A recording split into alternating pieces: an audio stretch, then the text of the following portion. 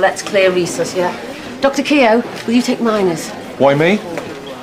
No, would you pull up Dr. Keogh's profile? Yeah, I thought so. Because you're a doctor? The police wouldn't have me. Not tall enough. Not racist enough. Oh, well, I'm sure our injured officers will just love to discuss your liberal opinions at length. Traffic calming nonsense, the speed cameras and sleeping policemen, bus lanes. You're just creating a giant obstacle course for drug-addled plankton like him. And check his mouth, please, nurse. Open up, please, sweetheart.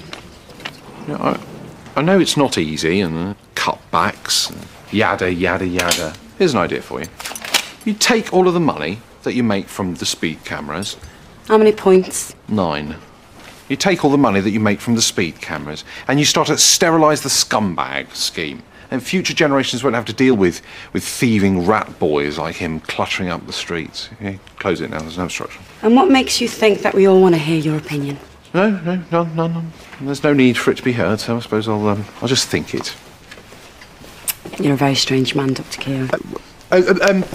Curly fries, Big Mac. yes, 2100. Ah, that's 2,100, 4 words.